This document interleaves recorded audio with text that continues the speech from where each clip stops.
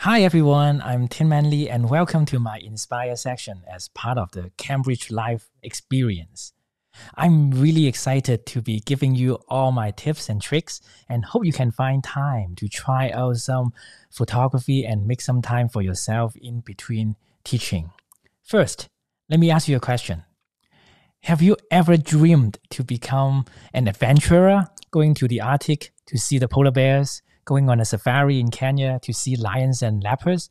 Like those you see in Planet Earth, and bring home photos that are as beautiful as those you see in magazines? Well, it had always been my dream.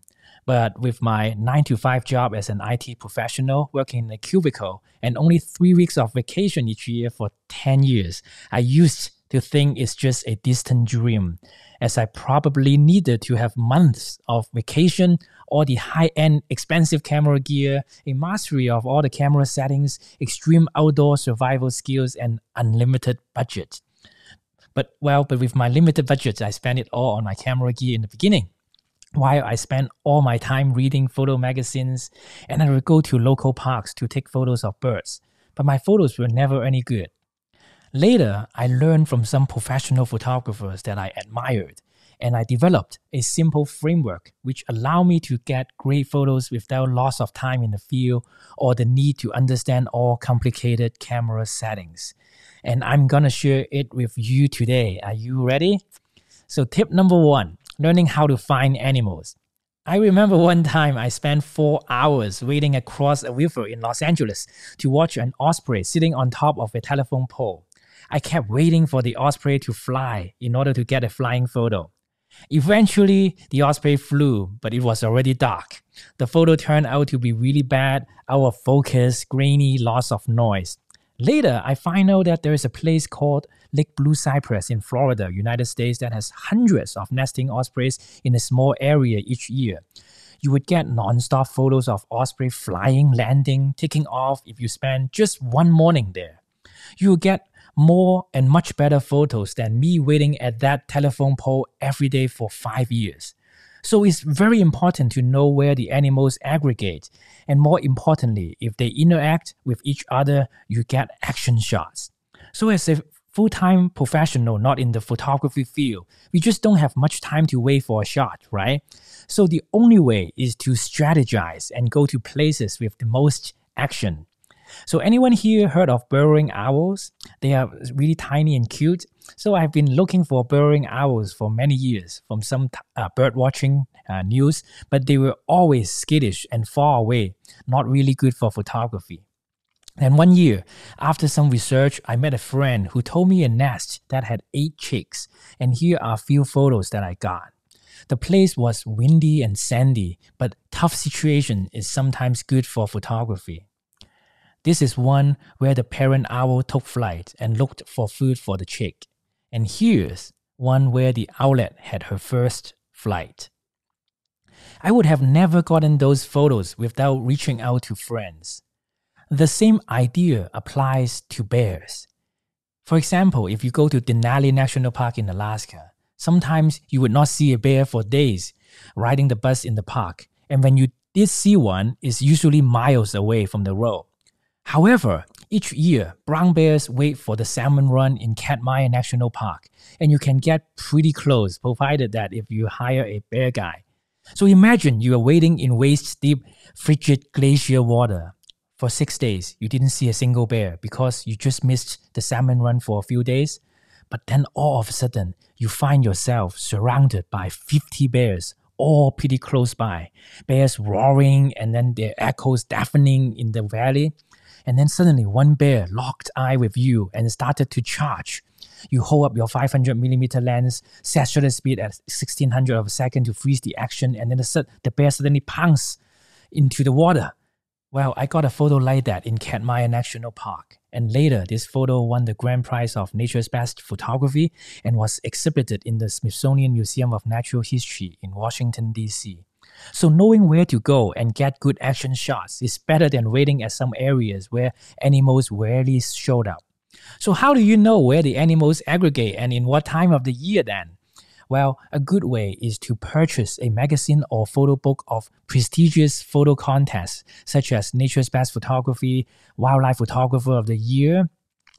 You browse through and pick the kind of images that moves you and look at the location where it's taken. Usually it is written on the magazines, and then you start to do some online research. And never be afraid to reach out and ask. Also check out eBirds Alert, all these different forums too. Sometimes it doesn't need to be even far from home. Here are a few photos I took within just 2 hours from where I live. And I live in Los Angeles in the middle of a city. Yet these wild animals thrive. It's pretty amazing. We just never pay attention. So this is an endangered San Joaquin kit fox photo I took near where I lived.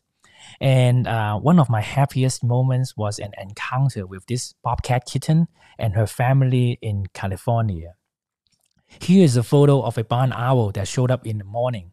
It was pretty rare for this nocturnal species to show up in daytime. So when they do, you gotta seize the opportunity.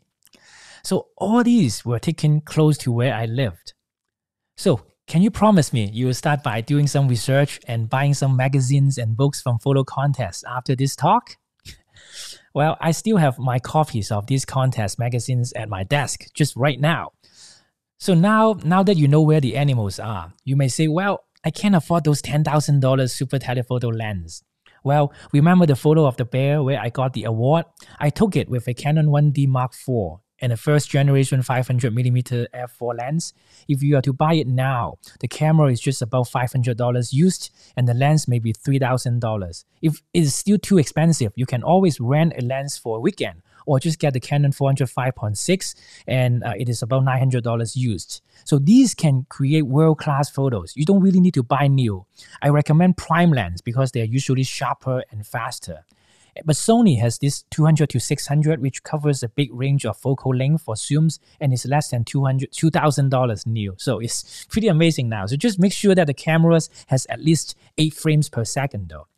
And when you have mastered the art of finding wildlife, you can get decent photos or even videos with a smartphone. So let me show you this. These are king penguins from Falkland Islands.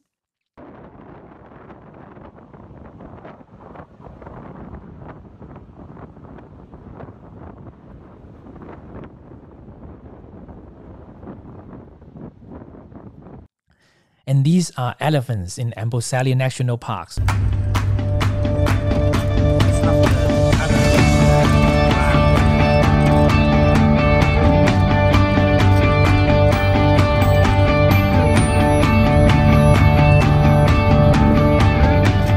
All taken with my cell phone. And if you already own a digital SLR or mirrorless cameras, try to rent a telephoto prime lens of 400mm or above and definitely give it a try, okay? Now you may ask, how to take better photos? I remember when I started, I never thought about composition or anything else. I just got super excited and I would press the shutter nonstop whenever I saw an animal. I ended up with thousands of photos every time and none of them were really good. So one time I joined an expensive bird photo tours in Florida for the first time, and I was shocked that the tour leader told us to only meet for 2 hours in the morning and 2 hours in the evening. At first I was a bit upset. I paid all the money, like $2,000, and you asked me to only go for 4 hours and then go back to the hotel to rest in most of the daytime. Well, later I learned this important lesson. When I took photos in midday, it's going to cast a very distracting shadow on the animal, because the sun is from above. In order not to get this harsh shadow on the face of the animal, what do? Well, you simply avoid taking photos when the sun is high up. So now people look at my photos and say, how come the light is always so good on your photos? Well, because I only go out during the good lights or the dramatic lights. So skip your breakfast and go out pre-dawn and wait a little bit and make sure to pay attention to where the sun is. The better you align yourself relative to the sun, the more pleasant the image looks like. And a lot of my photos were taken after work, where I just hiked to some local places to wait for sunset, when the owls are more active as it gets darker, such as this great horned owl. And one more tip. I think the legendary Frans Lanting started it, which is to go eye level with the animal when you shoot. So try to get as low as possible when you shoot, sometimes lying flat on the ground to get your photos. 99% of the time, the photos would look much better with this new perspective. However, I quickly learned that even when I get the photos sharp, in good light, at low angle, my family and friends still didn't really have any reaction looking at my photos. But people tend to react deeply to paintings like Da Vinci's, Rembrandt's, right? Why? It's because these painters have mastered the art of creating drama to trigger your emotion. For example, when you walk in a dark alley, you naturally would feel scared and would walk towards the dim lights in the distance, right? So some painters would paint the environment all dark with dramatic spotlights shining on the subject to trigger this same kind of emotion in humans. So in the same way, if you can take photos like that, you can trigger the same kind of emotion by reverse engineering what these grandmaster oil painters were doing. You can grab people's attention instantly by having this kind of drama in your photos, especially nowadays with so many photos and in Instagram and Facebook, right? So how do you learn more about creating drama? Well, my tip is, in addition to reading more photography books, read some visual arts book, art history books. For example, the Annotated Mona Lisa is a very good and easy read book. So here is a photo of some of using this kind of black and spotlights. So my final tip is, don't be afraid, believe in yourself and take action. I waited for so many years before I finally decided to take my first trip to see polar bears. I still remember when I saw my first polar bears in Alaska, tears filled my eyes and my whole body was shaking. Not because of fear, but because of seeing them active and alive in nature. I remember we were in a small boat in the Alaskan Arctic. The light was fading and we couldn't find any polar bears. We were about to return back to the cabin when we saw something in the distance. And when we got closer, we saw a polar bear. And when we got even closer, we saw this. The polar bears went back to sleep. And then one of the cubs woke up and gave me this look. As the sun was set, most of us had already stopped taking photos, but I saw an opportunity with the afterglow in the sky, and I took this one. I didn't know why, but it made me feel so calm looking at this. Later, a lady whom I didn't know emailed me. She told me her husband had cancer and they had been fighting it together for years. They sold their house, moved to a city where the cancer center was, etc. Well, they finally won the battle. When they saw this polar bear photo, they couldn't help but remember the first night they went home after the doctors told her husband that he's cancer-free. They finally could have a good night of sleep, and this photo brought tears in their eyes. Now this photo print is in their living room. Well, I would have never imagined that this photography journey would bring me so much happiness by making a difference in other people's lives. Can you imagine what it would be like if you can make people laugh and cry and make a difference in their lives with your photos?